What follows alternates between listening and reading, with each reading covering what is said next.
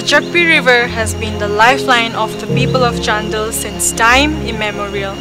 In recent times, due to human negligence and our selfish activities, the river has been deteriorating. Much harm has been caused, as we can clearly acknowledge, which is why the Chakpi Foundation wants to raise awareness on this serious issue and has come up with a photography competition in collaboration with PHED Chandel.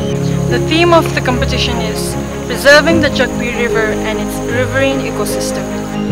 I request all the photography enthusiasts out there to kindly participate and help raise awareness on this serious issue so that our voices can reach the masses.